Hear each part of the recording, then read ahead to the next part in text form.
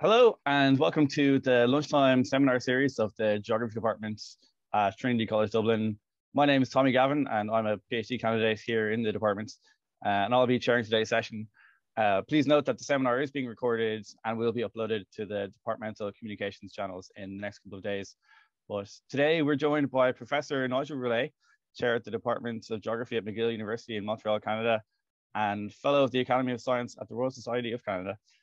Professor Roulet's work investigates, among other things, the interactions between climate, hydrology, and ecosystem structure and function, which determine the biogeochemistry of the gaseous exchanges between ecosystems and the atmosphere, and lateral water exchanges between ecosystems within catchments. But today, Professor Roulet's talk will address the differences between Irish and Canadian peatlands and the possible impacts of climate change and of land use changes such as extraction, restoration, and inadvertent disturbance. The presentation will take about 40 minutes and then we'll open it to the floor for a question and answer discussion. We ask that you please mute your microphones and hold your questions until that time, and I'll then group questions from the floor if we have a cascade of interventions. Otherwise, I'll try to mediate the passing of the proverbial microphone for more direct questions. But with that, it is my great honor to introduce here now Professor Nigel Roulet. Thank you very much, Tommy. It's a pleasure. It is 8 a.m. here in Montreal, and the backdrop that you see behind me is not Montreal. This is actually from the deck of our cottage on Lake Huron, one of the Great Lakes. So, right, I'm going to talk to you about peatlands and greenhouse gases and the consequences of land use and climate change. Let's see if I could advance. Yeah. So I just want to point out that it's fortuitous that I'm doing the presentation today because it's February 2nd, which is World Wetland Day. And so there's a lot of initiatives out there on conservation of wetlands. And what I'm going to be talking about, peatlands, are a type of wetland. I also want to point out to you that it's also Groundhog Day. I don't know whether you celebrate Groundhog Day in Ireland or not, but we do certainly here in North America. In Ontario, we would be looking to Wyerton Willie to see what his shadow was to predict what's going to happen in the rest of the winter. But he died in 2017. So because of the time change also, they come out at 8 o'clock in the morning. I've actually gone to Shubenacadie Sam, which is in Nova Scotia, which is an hour earlier than us. And I hate to announce the fact that he actually saw his shadow this morning. So we're supposed to have at least 6 more weeks of winter. I was just telling John Connolly that this is the first day that we will be at 0 degrees C since the 1st of December. We have about 2 meters of snow outside in my backyard, and we've been for the last 22 days in double digits below minus temperatures. So we hit minus 32 the other night. So it's a little chilly and we're looking forward to summer here. The other thing I want to point out is I may get interrupted occasionally. My research assistant here is right now fast asleep and snoring behind me, but I'm the only one in the house. So if you hear any barking, it's because he's defending the house from the post office or a snow truck that goes by or a garbage truck that goes by. So usually he's pretty good, but he may wake up and bark. So, okay, so just kind of background. I was going to give a little background on peatlands. I am sure that everybody in Ireland knows what a peatland is and what peat is all about, but just in case, I thought I'd cover it a little bit. I've got some examples of Canadian and Irish peatlands kind of extent. Then we'll look at the peatlands, climate and land use change through the idea of irrecoverable carbon, which is an issue that's become pretty prominent now. And that includes greenhouse gases, what happens with climate change, and what happens with land use change in greenhouse gases. And then if I got time at the end, I may comment a bit on the peatlands, the science policy interface with Canada and the EU. So what's driving all this research has driven my research for many, many years. And a lot of people in the geosciences, you just need to look at this iconic graph from Mauna Loa. It's the CO2 graph, concentrations in the atmosphere. It's got 2 things on it. One is a solid black line, which is the seasonally corrected trend. It's a secular trend going up. The concentrations you see now are over 400. on average through the year. That used to be 280 before the Industrial Revolution. This is causing a lot of problems related to climate change. The second thing that's on this graph that most people don't pay much attention to is the monthly mean, and that's the red line going up and down on this graph. And this red line indicates the role of the northern biosphere in the CO2 in the atmosphere. And it wasn't until Keeling and Ravel did these experiments. When they first did them, they thought they had an error with their instrument because they saw the zigzag back and forth. But we now know that it's actually about a 6 ppm excursion that happens every year because of the biosphere. And that actually was one of the really first times that really showed the importance of the biosphere. The other graph that comes from the Global Carbon Project to look at is the sources of carbon to the atmosphere. So we look over here, this is 1850 to 2000. These are the annual emissions. The gray is the fossil fuels, but the yellow is CO2 that goes into the atmosphere due to land use change. And then this is where the carbon CO2 is ending up. And the dark blue here is the ocean sink. The green is the terrestrial sink. And then the blue, the light blue, is the atmospheric sink. And that's what you see, the increase of CO2 in the atmosphere. So what you see up until the Second World War is that land use change actually dominated over fossil fuel emissions as a source of CO2 to the atmosphere. It still represents, in a proportion of the CO2 that we put in the atmosphere annually, about 10%. So the biosphere is a significant player to think about it. And it's also become really important. People have been talking a lot about it because of what we're referring natural climate-based solutions. So what's peat? Peat simply is partially decomposed plants. It's plants that don't decompose because of certain restrictions. The plants that we have here in North America, but you have very similar plants in some of your bogs, dominated by sphagnum moss, some of the sundews. These are pitcher plants here. This is cotton grass that you see here. When those plants die, they produce litter, and over time, that becomes peat.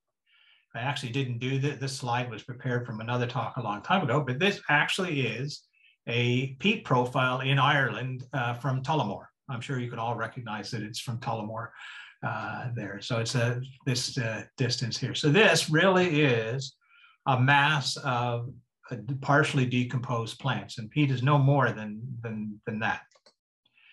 What are peatlands? Well, peatlands simply are massive landscapes that have accumulated partially decomposed organic material. Countries get quite excited over how they define peatlands, the organic content on it. Most of the peatlands I work on, it's 100% organic content or 90% organic content, and that's the same I know in Ireland. This is from the Hudson's Bay lowlands. This is what a typical peat profile looks like near the surface, where we have really fibrous peat, partially decomposed plant material, and then somewhere down about 20 centimeters down, we move into the anoxic zone, where the water is permanently saturated there, and then the decomposition processes are aerobic. So why are peatlands created? Peatlands are created simply because the production of that plant material over time exceeds the decomposition of litter and the dead organic matter. So if you've got a constant imbalance of inputs over the outputs that happen, then you will have to accumulate organic matter on the surface, and peatlands have been doing that here in North America since the end of the last glaciation. So over 10,000, 12,000 years, or in this area here, it's about 8,000 years. As you go further north, it's 5,000 years, have been accumulating organic deposits. And it's the same in Ireland, and they can get upwards to, some places can get over 10 meters deep. But it's not really that simple. What it is that peatland production is really not that high. If we looked at net primary productivity of peatlands compared to other ecosystems, it's actually very, very low. It's that the decomposition in peatlands is very small when it's compared to other ecosystems. And that's because the plant material is not easily decomposed. Sphagnum is not a great plant for a microbe that breaks down or depolymerizes solid soil organic matter. The presence of water inhibits the decomposition because it reduces the diffusion of oxygen into the soil, so it's primarily organic or primarily anoxic. And then the byproducts on organic compounds from the decomposition itself further reduce the decomposition. And in fact, when we look down through 2 meters or 3 meters down into the peatlands, they're quite dystrophic, the peatland ecosystems, because they build up inhibitors for decomposition. So if you change peatlands, either by drying them out or by altering them through land use, and you change this balance, the real central question is whether they become sources of greenhouse gases back to the atmosphere. Peatlands are located throughout mainly the northern hemisphere, 55 degrees further north. And there's also a set of peatlands that are pretty prominent in the tropical forest areas. These peatlands are under siege right at the moment because of drainage that are going on.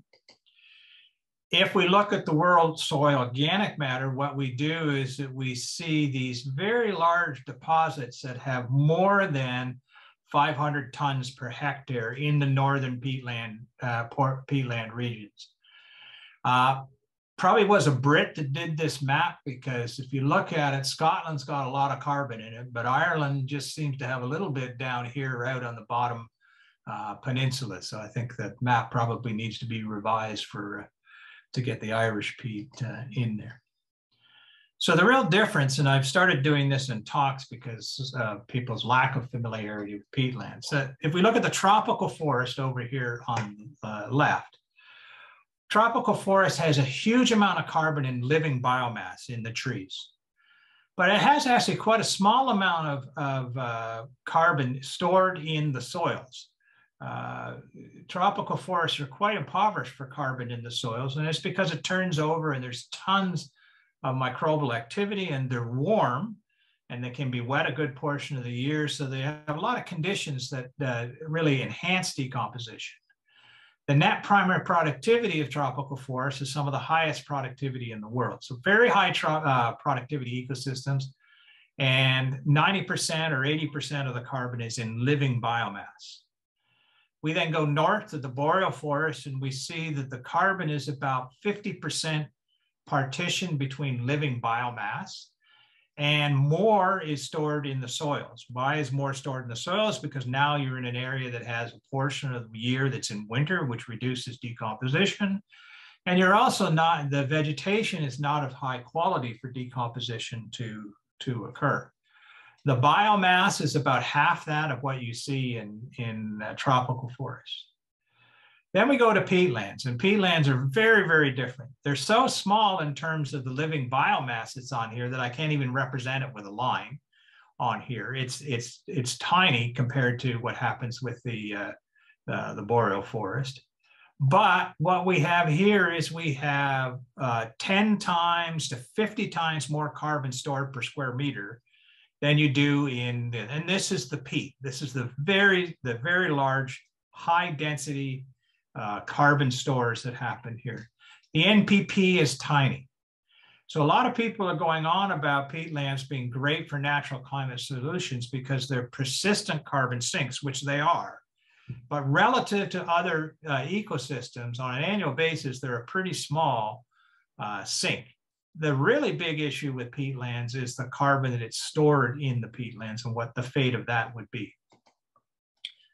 So if we look at Canada, there's a huge set of across the boreal regions. The greens are where the predominant peatlands are. Approximately 12% of Canada's area is covered with peatlands. There's 1.6 million square kilometers of peatlands in Canada. If you look at the soil carbon map of Canada, what you see is almost the exact same image, that the really high density, which is in the reds, are the organic soils that have tons of peatlands carbon in it. If we look globally at the forest biomes, we see most is stored in the boreal forest here, about twice as much. And in Canadian peatlands, it's about 150 petagrams. Now, I know you all think about petagrams when you sleep at night. We emit about 10 petagrams a year as fossil fuel emissions to the atmosphere. The atmosphere has about 750 petagrams of carbon in it, just to give you a frame of reference. We're doing lots of things in Canada to kind of destroy peatlands. You'll see the numbers slightly different here in terms of the square kilometers of peatlands. And unlike Ireland, where you've got people like John and that are doing very good analysis of peatlands, most of Canadian peatlands are totally inaccessible. It's done by remote sensing. A lot of them are forested, so we really can't tell the difference between the forests and the peatlands themselves. So this number you would really have to take with a grain of salt. However, even given that uncertainty, there is one heck of a lot of peatlands in Canada. These are what we're doing in disturbances: agriculture, mining, forestry, flooding. And then down here is one of the areas I work on, is the horticultural extraction of peat. And it's actually a tiny loss of peatlands. You see it's 350 square kilometers. The wetland loss in Canada is estimated historically to be about 200,000 square kilometers. I think Ireland is about 70,000 square kilometers, if I'm right. I'm not sure on that number. So we've lost a couple Irelands, or three Irelands in terms of wetlands that we've drained. The peatland loss has been suggested to be about 12,000 square kilometers, though that's a really iffy number too. We really don't know. The current rate of peatland loss, which we have a fairly good idea, is about 120 square kilometers per year, mainly by mining, seismic, well pads, roads, and extraction is a tiny amount that we actually lose peatlands. Most of these are inadvertent. We just have to destroy the peatlands to get to the minerals we're after. If we compare that with Ireland, you've got 1.46 million hectares of peatlands. I think that's about 20% of the area of Ireland, but don't take that as gospel truth. This is from Renaud Wilson's work summary that John put me on to just recently. What are you doing to peatlands? Well, you have a small fraction that are still in natural state. Many that you've converted for forestry and are using for forestry. They've been converted into agricultural systems where they're grasslands and croplands. And many have been extracted for industrial purposes, that is for fuels, which I'll talk about a little bit later on. We do not do that in Canada. The only extraction we do in Canada is for horticultural purposes and also for using the peat and sewage treatment. The types of peatlands that you have in Ireland are dominated in the interior by raised bogs. This is a low Atlantic bog, this is a mountain bog, and this is a raised bog near the interior, and this is a cutover system, which you have a fair bit of in Ireland. So if we start thinking about the context of how to look at peatlands in this context, we have an natural ecosystem over here that has biomass and soil carbon stored. Doesn't really matter what the units are here. You can use tons per hectare. I usually use grams per square meter because I do a lot of flux work, and that's what we use. The biomass carbon, as soon as you get rid of the living biomass, that's gone. It could easily regrow if you did restoration out here. It's recoverable. The carbon that you remove from the soils could be a loss of carbon that would happen, but could be recoverable over a number of years. And what you lose that cannot be recovered, we call irrecoverable carbon. So as far as the atmosphere is concerned, it's this irrecoverable carbon that is really, really important to do that. So if you did vegetate, you took a forest, you replaced it with agricultural crops, the biomass of agricultural crops would be a lot less than the original forest. So then there would be a lot of carbon that's lost. If you till that soil an awful lot and you let the carbon mineralize, you lose a lot of carbon back to the atmosphere. You might record some of it. And then there's a stable amount of soil carbon that would be stored that is basically always there. So I'm going to use this framework to think about things. And it's really interesting. This is people when I started thinking about things in this sort of way, but I think when we start thinking about land use, it's really important to think about. The other comment I'll make is we're focused on a 100-year time period, and that's absolutely ridiculous when we talk about ecosystems, particularly ecosystems are a very long period of time. The reason why we're focused on 100 years, I think, is that's because people live somewhere around about that time period, but it's also a vestige left over from the early climate modeling, is that we could only run the climate models for about 100 years. Now that's not a restriction at all with the computing we have. So we've got this 100-year time frame in our brain about thinking about doing carbon and looking at things. And I think it makes much more sense when we're talking about ecosystem carbon to think about this recoverable and irrecoverable carbon and think about it in the global perspective of what it does. So to take this in the context, if we think about the risk to climate and the carbon pools, from climate change, we have carbon that is at risk. And what you would do in terms of the risk, it's if there's no risk by climate change, the system is resilient. Then the question would be, you might monitor the situation. If it's less resilient, you might need to manage the ecosystems to manage that carbon. And then if you have carbon that's not really at risk, there's nothing you can do about it, then you do direct management. But then of these, if you're not affected by climate change or you're affected by climate change, the question you need to look at is the risk of loss due to human disturbance. And when we're talking about ecosystem carbon, it's actually human disturbance that's probably the bigger loss of carbon than climate change. This may come in the future, but I'll show in a bit that the peatlands are quite resistant. So it's really the disturbance, human disturbance, that we're interested in. And this is the long-term carbon in the near term to be able to assess that recoverable, irrecoverable carbon. Okay. Peatlands are really interesting because they produce 2 greenhouse gases. They take up CO2. If you summarize, done a number of review papers on this, they take up about 20 to 30 grams a year. They're small sources of methane to the atmosphere of 3 to 20 grams. And they're no really apparent source to N2O to the atmosphere unless we've used them for agricultural systems. At Mer Bleu here, just it's about 120 kilometers from my house, just east of Ottawa. It's a peatland that's about 8,000 years old. We've been monitoring the CO2 exchange on that peatland since 1998. It's the longest continuous running carbon site. You can see our boardwalks that come out here. Take a look at these beaver ponds. I'll come back to them. We have ignored them until recently, and they actually turned out to be part of the story. We've measured this by eddy covariance chambers, doing concentrations year in, year out. And this is a bar graph that shows basically the 16-year net ecosystem carbon balance. What you see on here are the dissolved organic carbon that we lose, the methane that we lose, the net ecosystem exchange it takes up. But the number you're really interested in, the gold bars, which is the net ecosystem exchange with the atmosphere. That's what the peatlands are taking up, this peatland is taking up. And if we do an average of this over now up to 2014, but the number is the same if we do the last 5 years too, the sink to Mer Bleu is about 56 grams per square meter per year, which is larger than that 20 grams that we have from some other peatlands that we worked on. But when I did the first work on here, we did it between 1998 to 2004. We did our first publication and we had it about at 30 grams. But we've been getting 70 grams for the last decade or more. And we wanted to figure out what was going on with that because we're interested in the long-term average on this thing. And lo and behold, we find out that our national rodent, the beaver, has an impact on the peatland. We never really would have thought of this.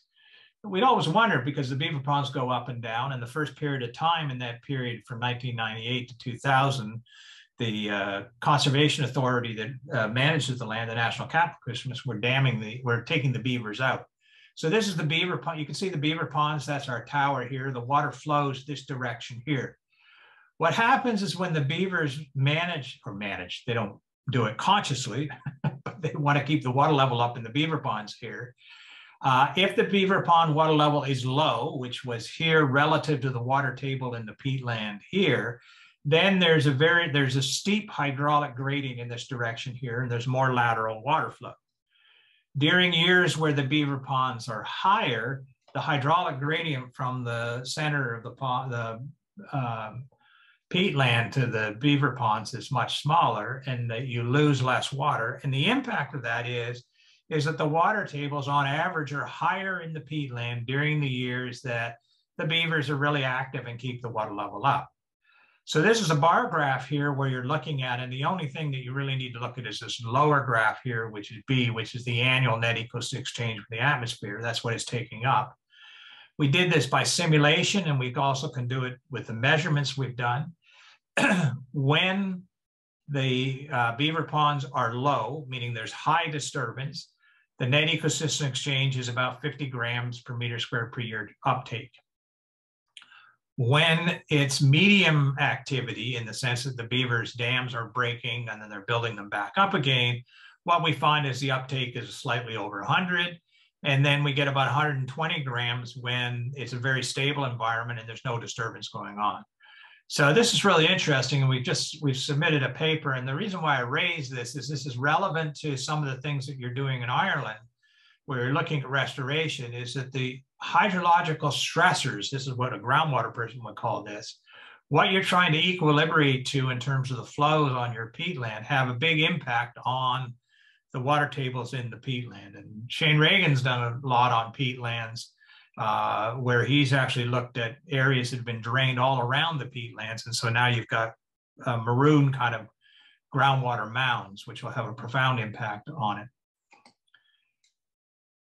The peatlands have accumulated carbon for 10 to 20 millennia. And we did a bunch of work a while ago where we asked the question of what impact does that have on the global system? And there are sources of methane to the atmosphere, but the methane actually has a chemistry in the atmosphere, so it equilibrates with the atmosphere quite quickly, but that would warm the atmosphere. The removal of CO2, which is the blue line here, is actually taking CO2 out of the atmosphere, which has a cooling effect. And very soon after the peatlands, about 500 years to 1,000 years, the CO2 uptake dominates over the methane. And globally, what we find is that peatlands have had an impact that they've removed about 70 petagrams, or 74.2 in this simulation we did, of carbon, CO2 from the atmosphere. And the net effect of that is that it's actually reduced the greenhouse gas warming that would exist in the natural greenhouse gas warming on the order of about 0.5 watt per meter squared per year, or per all over the globe. And to put that in perspective, the anthropogenic warming we've done over the last 200 years is about 1.5 watts. So this is really the climate contribution that peatlands do. And that's what we want to maintain. If we start buggering up the peatlands, we move this up in this direction here, which means that they now contribute to the problem.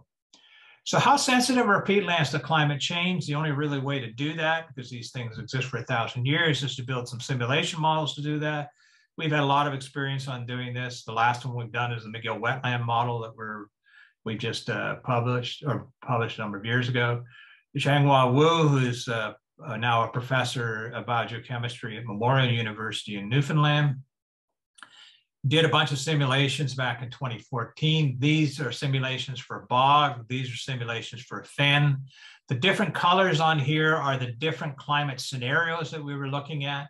But for the bogs, you see that there's a slight decrease in the uptake of CO2, but there's still large sinks for CO2.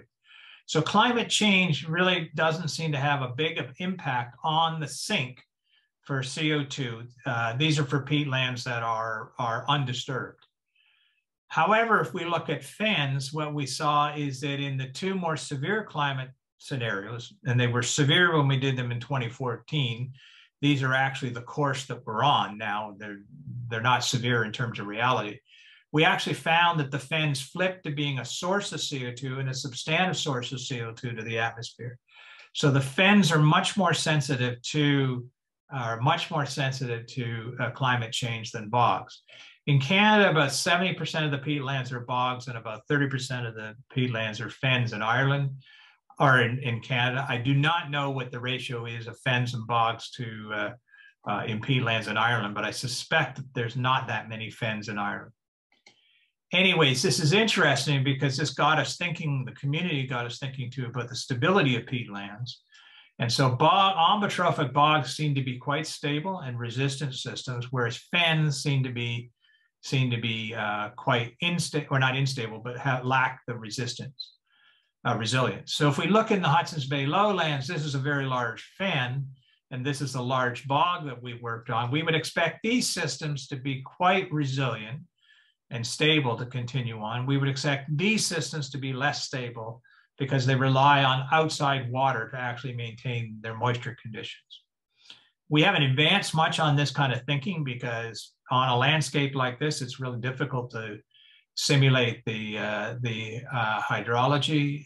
We would love to work on nice basin bogs like you have in Ireland, but this is 240,000 square kilometers of this is continuous in the Hudson's Bay lowlands. Okay, the uses of Canadian peat, almost all of it we're extracting for land use change that happens, goes into being used for, goes now to use for horticultural purposes.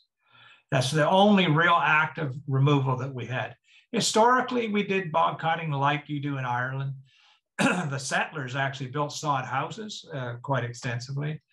Some European immigrants, particularly from Holland, drained peatlands and used them for agricultural purposes. And we do have some cranberry. But the actual extraction of peat is the main use of peat in Canada.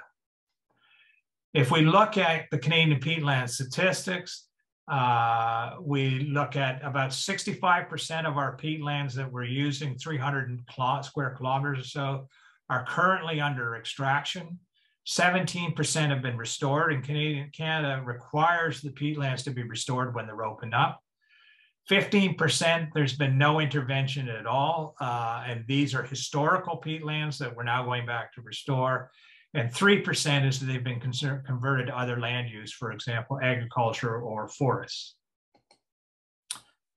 Now, to finish off the talk, I want to go through a series of scenarios. And this is work that I'm doing recently. We haven't published this work, but we're thinking a lot about it. And what's driven us to think about this is that Ireland is the same as in Canada. Everybody's going gaga over net zero emissions. I am not convinced it's the answer because net zero emissions is simply balancing the emissions with uptake as opposed and takes our vision off reducing emissions in the first place. I think what we need to do is we need to be very aggressive on reducing emissions and then think about what we can't do, we may do by just, it's okay, lie down, boy. The post person just came. So what we do is, if you think about this on the left-hand side, we have a peatland that's intact. It has a little bit of vegetation on the surface, moss. What we do is when we go to extract them, we take that vegetation off, we remove the living biomass, so there's no longer any net primary productivity. All we have is the residual peat, which is dead plant material. And then what we do is a portion of that, we extract it, we mine it out, and then we may leave intact peat behind depending on what you want to do it. So the typical thing I think in Ireland when you were doing things for fuel is that you extracted the peatlands right down to the mineral soils. And then in Canada, we always leave a residual about 1.5 meters of peat because of we found we need that for restoration. That extracted peat could be used for fuel. I put the fuel example in here because of that's what you used to do in Ireland. You don't do it anymore. In Canada, what we do is we use it, actually I do not have the primary use of peat up here because it's modified quite substantially. Peat is actually used now. The largest consumer of peat in Canada is the cannabis industry that grows pot in Canada. That's where all my students want to work, is in the greenhouses that are growing pot. But this is a mushroom, growing mushrooms here. These are petunias that are growing, but bedding crops, bedding flower. A large amount of it is used in agriculture, in greenhouses in Canada. We have quite a greenhouse economy here because we're a cold country. When that peat's used, often it's dumped out back as spent peat, and it's actually just left there and becomes vegetated, and it would slowly continue to decompose. But a large portion of that peat is actually buried into soils, and that would actually stabilize the organic matter.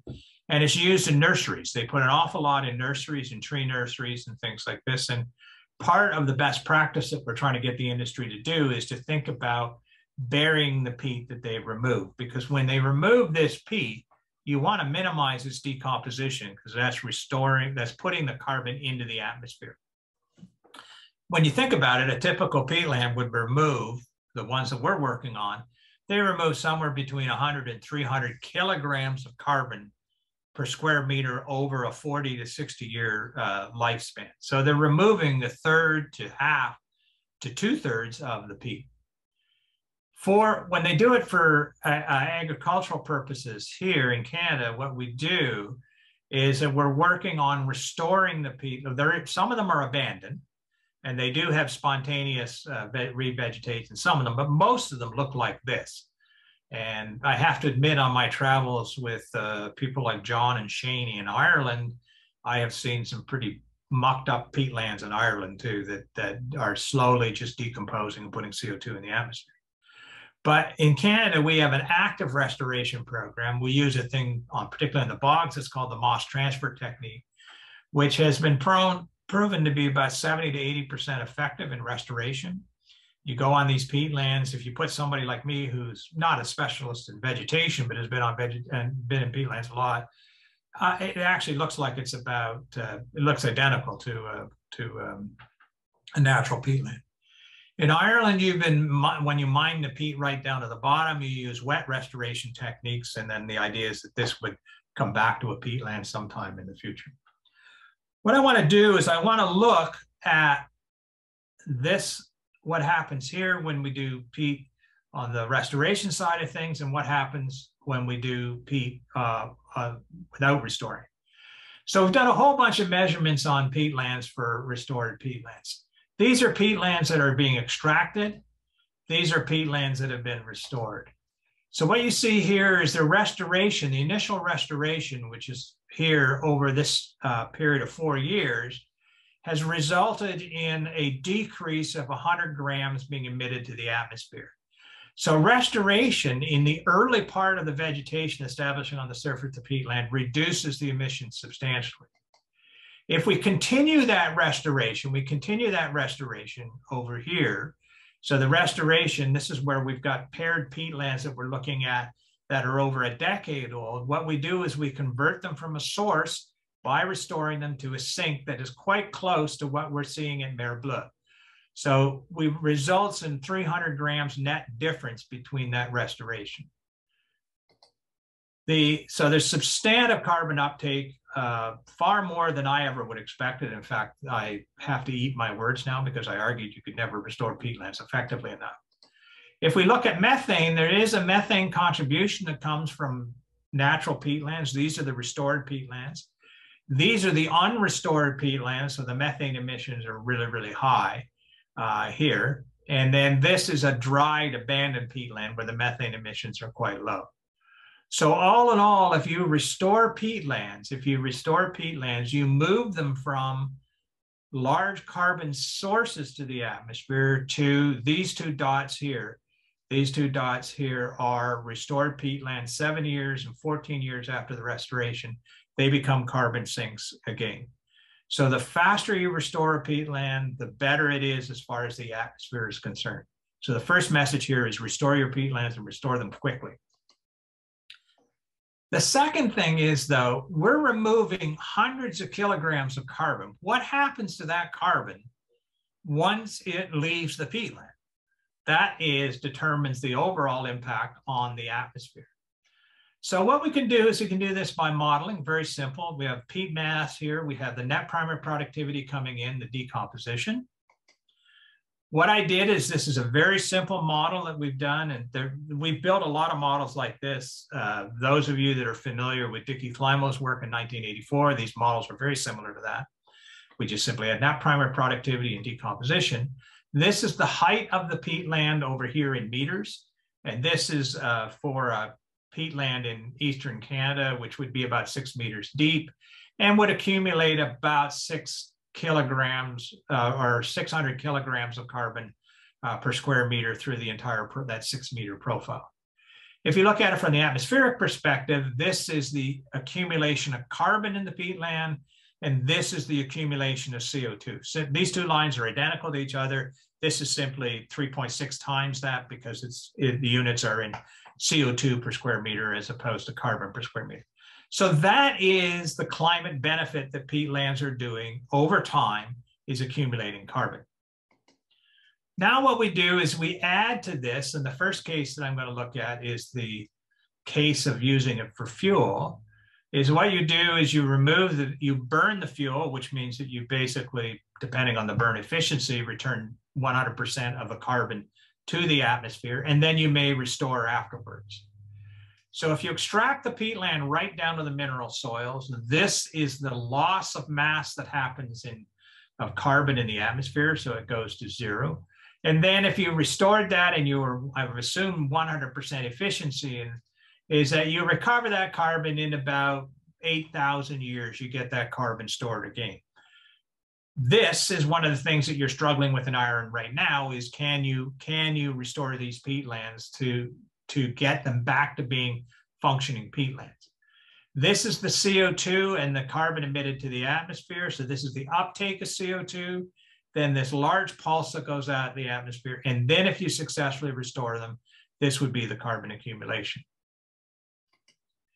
So now we look at the condition here where we're looking at horticultural peat, and then we're dumping it out back and it's being emitted to the atmosphere. In this case here, we only mine the peatlands down to about 1.5 meters because we leave a base there for restoration. We know that we've been successful in the restoration, and we know that it behaves about the same here. So what we have is a large uptake of CO2, then a loss of CO2 to the atmosphere, and then in about 5,000 years after restoration, we would return that CO2 to it, and then it continues to operate as a peatland out here. This is with a loss of about 150 grams in this simulation. This is based on 40 years of extraction and 1.5 meters remaining. The last one I want to look at is the restoration of the peatlands. We do the restoration. We use it for horticultural purposes, but then we take that spent peat and we put it and bury it in mineral soils. In this case, I haven't done any consideration of permanent burial. What I've simply done is said that, well, it will take 100 years to 500 years to 1,000 years to turn this carbon over and return it to the atmosphere. When we do that, this is the original one that I showed you, the original case here. And these now are the two cases of 500 years and 1,000-year turnover time. What it does is it reduces the amount of CO2 that goes into the atmosphere, and it reduces the amount of time that it takes to accumulate that CO2 back. It doesn't eliminate it. If I add in permanent stabilization of organic matter, which is quite possible, but we need to think this through more. These bumps are a little bit less, but this actually substantially reduces the amount of CO2 going into the atmosphere. So the key thing is, if you're going to use peat, best practices would be to try to reduce the time from restoration, and then get the peat into some form of burial that stabilizes the peat. Okay, so what have we learned? We've learned that pristine peatlands are small but persistent sinks of CO2. They're small sources of atmospheric methane, but it has a chemistry, so it equilibrates quite quickly. Peat represents a very large store of atmospheric carbon, so it produces long-term cooling on a global over the Holocene. Climate change may result in changes of sinks, but possibly temporary sources. But peatlands have a lot of self-regulating feedbacks in them. So I'm not really that concerned about climate change. Fire is, I haven't considered fire at all, and that is a significant issue. Land use change, I'm far more concerned about land use change. It can result in large local losses of carbon when you do it. And most of the carbon, or at least some of that carbon, is irrecoverable. So the conclusion with this is to leave it in the ground. That is what to do with the peat. Arguing that peatlands need to be preserved because they're a natural-based solution for contemporary climate I'm not really sure about that because the net primary productivity is very low on this. This is what the EU and a lot of countries are basing their stuff on. A lot of the arguments about restoring your peatland is based on this being a natural solution. But the real solution is to leave it in the ground as best we can and preserve the carbon stocks that you've got there. So I would argue in Ireland, your biggest bang for your buck for restoration is not what you're going to start accumulating in those peatlands now, but what you're going to prevent from mineralizing to go into the atmosphere. That would be the kind of policy that I would argue. Okay, so that's a quick summary of what I think is happening in the carbon world, climate and land use change, and I'm more than happy to take questions.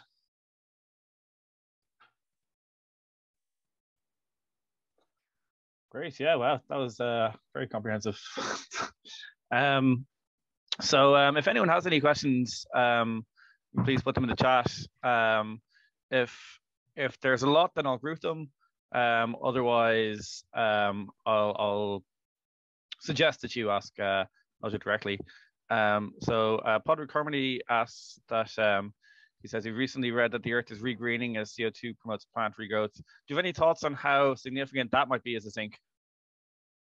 So the Earth is regreening. That's the question?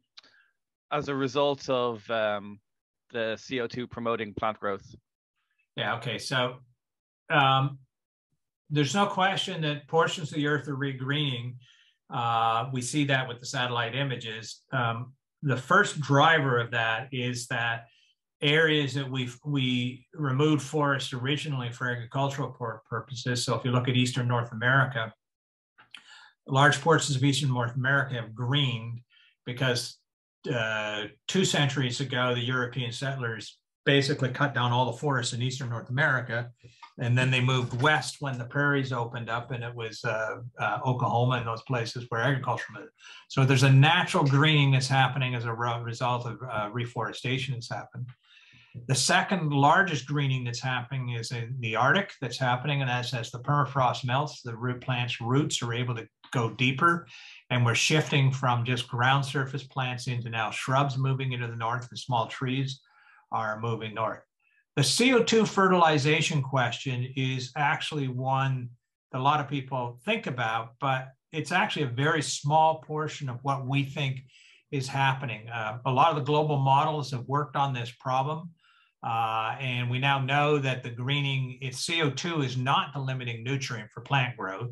Nitrogen is primarily the limiting nutrient. So we do see elevated uptake of CO2 in those areas that aren't nitrogen impoverished. So it's one reason why the air pollution for nitrogen deposition may be a good thing in a perverse sort of way. But most of the areas are not really receiving a lot of increased productivity due to CO2. In peatlands, certainly, there's very little evidence that elevated CO2 results in any increase in productivity, and that's peatlands are nutrient impoverished. And most forested ecosystems in the world are pretty nutrient impoverished. Phosphorus is a limiting nutrient when you go into the tropical regions.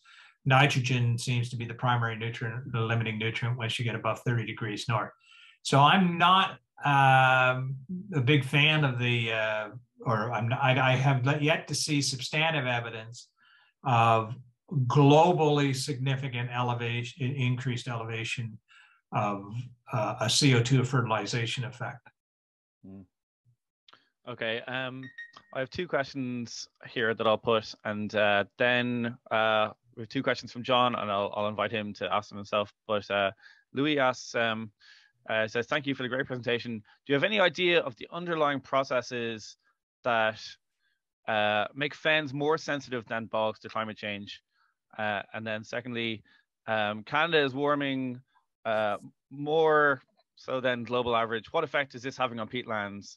You referred to the effects of fire, but what about drying effects of sustained higher average temperatures as peatlands presumably oxidize when they dry out? Yeah, so both those good questions. The first one is the fen versus bogs. Why are they more sensitive? Bogs are what we call ambotrophic systems, so they receive all their water from precipitation. So the water balance of a peatland is the balance between what comes in as precipitation, what evaporates as evapotranspiration, and what leaves as discharge out of the system. All those, the evaporation and the discharge are regulated by the long-term average of the water table position. And so when you decrease precipitation, that alters the storage, which in turn produces a feedback to reduce evaporation and reduce runoff. But also the growth of the peatland itself is a function of the amount of excess water you've had. So when you dry peatlands out, they stop growing as well as they do. And that has the effect of bringing the surface back down towards the more moist conditions in the deeper peat. That's the self-regulation that I'm talking about.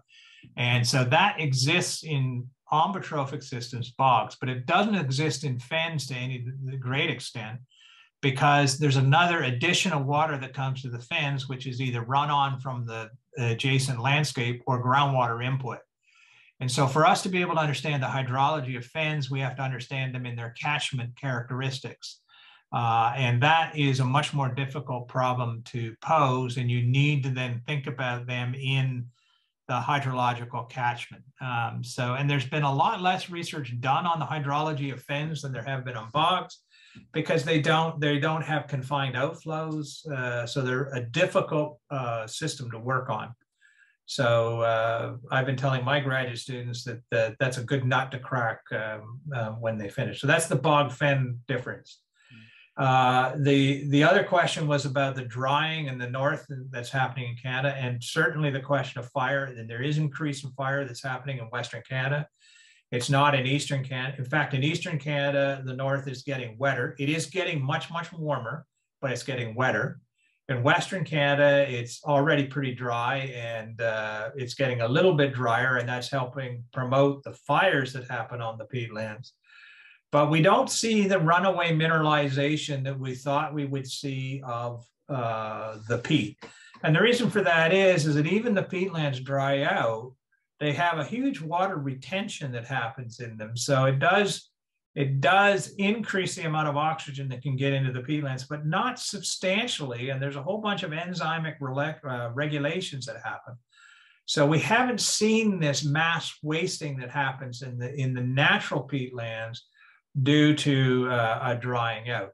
On the peatlands that have been altered because of land use change, then the regulating processes are kind of out the window. But these peatlands don't waste away. And you know that, actually, all you got to do is drive around the countryside in Ireland to see all the peatlands that have been cut. And they still have substantial amount of peats that has not been lost to the atmosphere. So maybe over thousands of years that would happen, but this is not. I know people used to write about the carbon bomb and they thought that it was going to happen, but I think these things are pretty slow in their response to the system. And our model suggests that climate change isn't rapid enough to destabilize the peatlands, but that's in modeling land that we do that. John has two questions. You can ask them here yourself. Otherwise, I'll put them to Nigel. Go ahead, Tommy. All right. He notes there's a very interesting study on the after use of horticultural peat. Do these results go on to inform policy in Canada? And then secondly, whether you have any opinions on restoring upland peatlands, that is, peatlands on steeper slopes? Yeah, okay. So I'll deal with the second question first. I don't even think about them. A Canadian, I mean, you have a lot of blanket bogs that are upland peatlands. We actually have a ton of them here in Canada too. They're probably a lot more than you have in Ireland, but they are a tiny fraction of the peatlands that we have in Canada. So people like me don't even think about them. What we think about is the very large continental peatlands that are in the Hudson's Bay lowlands, like Mer Bleu. That would be probably 90% of the peatlands in Canada, 95% of the peatlands in Canada that we think about. So we don't get blanket bogs. And in fact, I never even thought about blanket bogs being on slopes until John dragged me down to Kerry to look at peatlands. It's the first time I saw a peatland on a slope, and I couldn't understand what was going on, because I would have thought no self-respecting peatland would ever grow on a slope, but it does. And then I saw slope peatland avalanches that happened where they've gone down the slope. So very bizarre for a Canadian to see these type of things. If I went to Newfoundland, I would see them. I would see them on the Avalon Peninsula. I would see them in BC, in the mountain regions, but it's not something that has received an awful lot of attention here in Canada. Largely because the Irish and the Brits have done an excellent job at looking at blanket bogs. And it's also given a bit of a misrepresentation, I think, for what might happen to peatlands in climate change and land use change, because a lot of the literature is dominated by these blanket bog hydrology, which is really not what happens, for example, in Sweden, Finland, Russia, in Canada. So that's an easy one to deal with. I don't deal with them. I think it's a big issue, but it's not one that I've worked on. So your first question, John, I'm trying to remember what it was. It was about horticultural piece and whether these results inform policy. Yeah, I think this is a key issue. I mean, one of the things that we're doing, and so we are working with the Canadian peat industry. The Canadian peat industry is actually very progressive in the sense that they've been restoring peatlands long before the government requirements were for that. So then they asked us about 10 years ago, can you guys come and do your CO2 measurements to see what our restoration does to peatlands? Knowing full well that I had predicted when they provided us partial funding for doing this, that there was no way in hell that these peatlands were restored to being functionally carbon systems. So they knew that I thought they were going to produce negative results for them. And lo and behold, they actually turned into pretty good carbon sinks. So again, I was eating my words on this. And so after about a decade of really good restoration and ecologically driven restoration, then they returned to being carbon sinks. But then I asked them the question, I said, well, yeah, but you're removing 2/3 of the carbon. So what's the fate of that? And they said, what do you mean, what's the fate of that? I said, you use it in growing, right? They go into in Canada, you go into growing media. It's easy if you're doing it for using it as a fossil fuel, because you basically burn that and that goes into the atmosphere. But it becomes actually an interesting question when you say, what is the fate of the peat that we extract for horticultural purposes? They use that peat for maybe 6 months, maybe a year. In Canada, the bulk of the peat grows in little pots. They use it in pots for petunias and for roses and all these types of things. And then what they do is that they then bury those in your gardens, and they're right up against mineral soil. So they don't decompose the same way as they would in a natural peatland. And what decomposes and leaches out is now in contact with mineral soils, which tends to stabilize organic compounds. The second thing is that the ones that use it in greenhouses, which is a very large use for it, for mushrooms, for growing pot, all these types of things, they rejuvenate that peat about every 6 months to every year that they rejuvenate it, and they push it out back. And they put them in these piles. And then they've now started using it by giving it to the farmers that are in the adjacent area. And they're plowing it into their soils, because their soils are carbon impoverished. They want to have the water holding capacity of the peat in them. It's still pretty good peat for a lot of the mechanical processes. So they stick it in, they put it in there. They're also, the tree nurseries are putting it all on top of their soils and using it to fortify the soils. So we started doing a fair bit of research on the rate of decomposition when you use it in greenhouses and for agricultural purposes. I have a PhD student, Vidya Sharma, that's doing a tremendous amount of work on that. And we're starting to do some sandbox experiments to figure out how much of this carbon actually might be stabilized when you mix it in with mineral soils. The early indications is that about 50% of the carbon that we put into the mineral soils is stabilized for perpetuity. Well, as best we can estimate it, and that the decomposition rate of that peat actually takes on the kind of decomposition rate or turnover rate that you would have in a temperate to boreal forest, which means it's about 500 years to 1,000 years now. That has a profound effect on the total carbon burden in the atmosphere versus the peatland. and has a profound effect. And there's even some of the simulations that are pretty perverse that we've done. The results are totally unanticipated. Is that if you put it into permanent burial in the mineral soils and you're getting 50% burial, actually a combination of peatlands with restoration and then burying the used peat in mineral soils results in a far bigger sink than the peatland would have done on its own without restoration. Now, I am not advocating a climate solution to go out and mine peat just for the purposes of burying in mineral soils on this, but it actually has got me really thinking about our way that we're approaching things. I mean, the EU has gone berserk on peatlands, right? It's gone and it basically shut down peat production in places. This is actually fantastic for the Canadian companies. The EU is a bit of a hypocrite in the sense that it says you cannot. It hasn't said you can't use peat for horticultural purposes. It says you cannot extract peat in EU countries for horticultural purposes. So Canada never shipped any peat to Europe until recently. And now it's shipping peat all over the place in Europe for European producers are using it. It's shipping it to Canada or shipping it to China. And I mean, the fraction of peatlands that we're using in Canada for doing this is really, really small.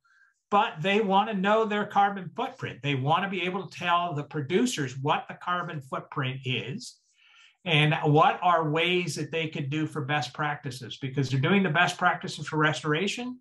So they want to develop best practices for use. And that's what they're thinking about, how to minimize the carbon footprint. So I think this is really fertile ground to do research on it.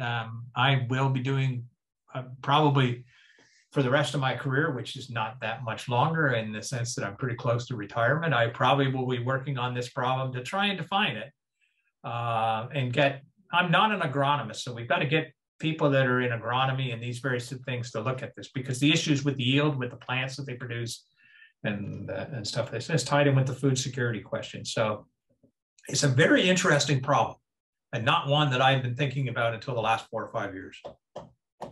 Yeah, very interesting. I'll put one more question. I'll close it down at 5 past. But Rory just quickly asks that you mentioned the significant impact of beaver behavior in managing wetlands in Canada. Are there plans, to encourage, or would that be appropriate to encourage beaver populations as part of wider wetland management systems in Canada? No. In fact, it's exactly the opposite here in Canada, because the beaver was almost decimated in the 18th century here in Canada. We now have more beaver in North America than we probably did when the Europeans came. And the reason for that is that we've totally decimated all the predators for beaver. So, there's very few wolves and bear in southern parts of Canada and northern parts of the United States. So in fact, beavers have become, in Canada, we're allowed to shoot beavers now because they've become a nuisance animal, because their food stock have gone. They're taking down fence posts all over the place. It actually has become a serious problem. One of the ways we're solving that problem is actually shipping our beavers to you in Europe. So there's a whole reestablishment of beavers in Britain going on. In fact, I know Ireland received 20 beavers from Canada a number of years ago that they were shipped back. They are actually intimately linked with bogs and fens in the north. Again, this is something that was a bit of esoteric topic that we did with a colleague of mine, Patrick Krill, when we were on the Boreas experiment in 1994. We proposed to go out and look at beaver ponds and see what their emissions were to the atmosphere. And it was very funny reading the reviews, because they thought that one reviewer, in fact, said, I think that Professor Roulet and Professor Krill spent too much of their time in the 60s to be proposing this idea. But it turns out that 1% of the landscape of the boreal forest is in beaver ponds, and it returns 50% of the carbon fixed in the forests to the atmosphere. And the thing that's really important about it is that returns an awful lot of it in the form of methane, far more than the wetlands do themselves. And so they are globally significant players in the boreal forest carbon dynamics, even though they represent 1% of the landscape. And that's the same with peatlands. Peatlands only represent 3% of the global terrestrial landscape, but they're globally significant players because of, in this case, the density of carbon that they store. The beavers is because they increase the turnover time of carbon dramatically. So yeah, no, they are, there's a lot of literature on beavers now. And the European, you need to think about this when you're actually importing beavers back into Europe about what they do, but they also are extremely important in the creation of wetland areas. They're extremely important. In North America, the evidence is clear on that. Wow, interesting. Yeah, well, yeah, thank you again for a really engaging and comprehensive talk. And again, just kind of goes to show the central importance of peatlands, but also why they're so, I guess, interesting in all of the kind of intersecting dimensions and factors. But yeah, thank you for joining us. And for the audience, we'll say please join us again this time next week for we'll be joined by Dr. Jenny Stevens, who'll be presenting the talk Diversifying Power, Advancing Energy Democracy and Climate Justice with Anti-Racist Feminist Leadership. So yeah, thanks for joining everybody. Thanks very much.